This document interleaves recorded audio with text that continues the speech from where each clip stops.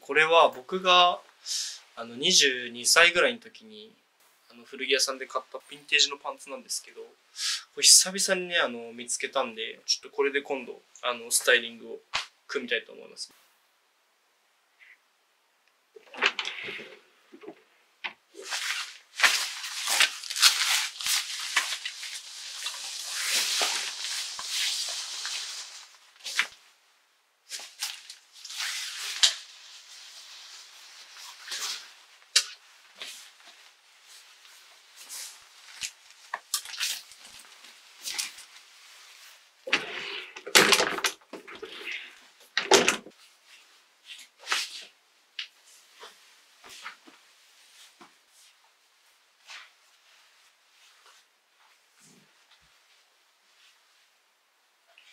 ちょっと稲だけ着替えます。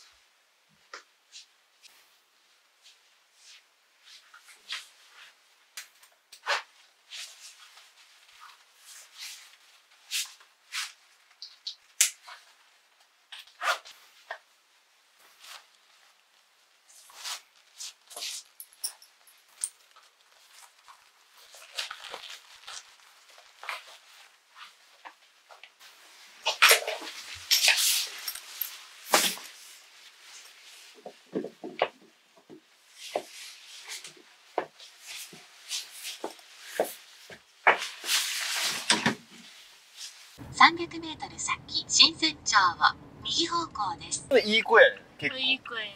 俺もこの自分の耳から今聞こえるのはいい声してるなって思う。ええ声してるやん。次なりです。普通そんな腹やったの2つ。チョコやんこれ。確かにチョコやな。アパホテルやん。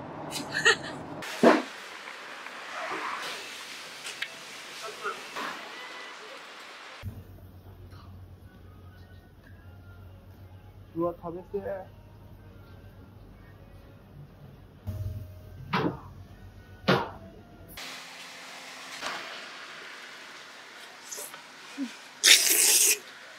うまそうに食うなお前。俺のは？俺のは？うまい？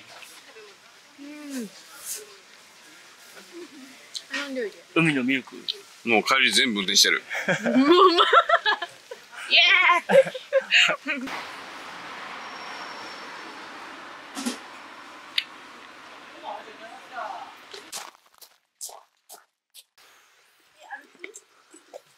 いや、海遠いって。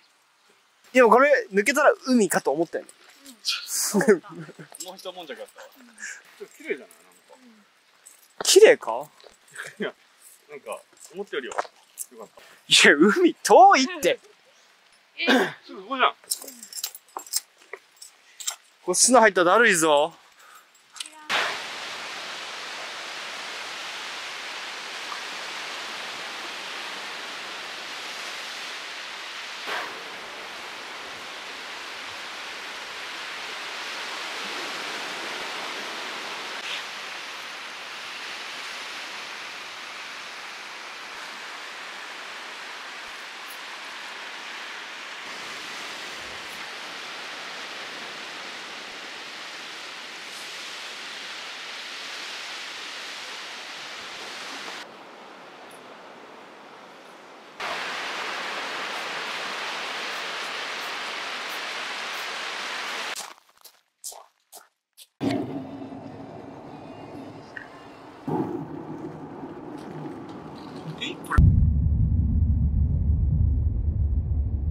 雲に隠れてんのかな。